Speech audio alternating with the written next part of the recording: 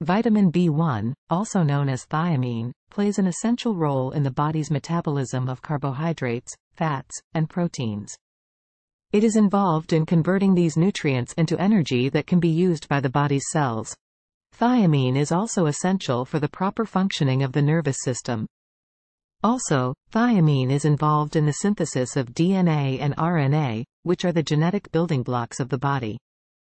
It also plays a role in the formation of hemoglobin, the protein in red blood cells that carries oxygen to the body's tissues. Thiamine is found naturally in many foods, including whole grains, meat, fish, legumes, and nuts.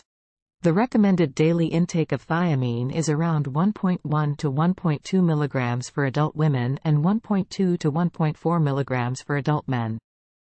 However, the actual amount of thiamine you need may vary depending on your age, gender, and overall health.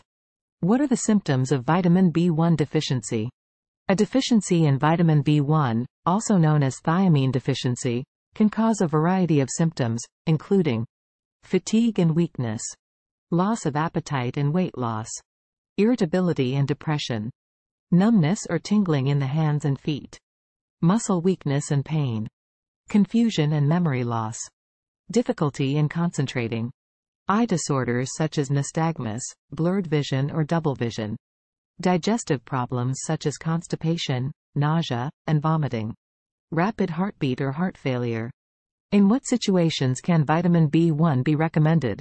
Certain situations may increase the need for thiamine supplementation, including alcoholism. Heavy alcohol consumption can interfere with the absorption and utilization of thiamine, leading to a deficiency.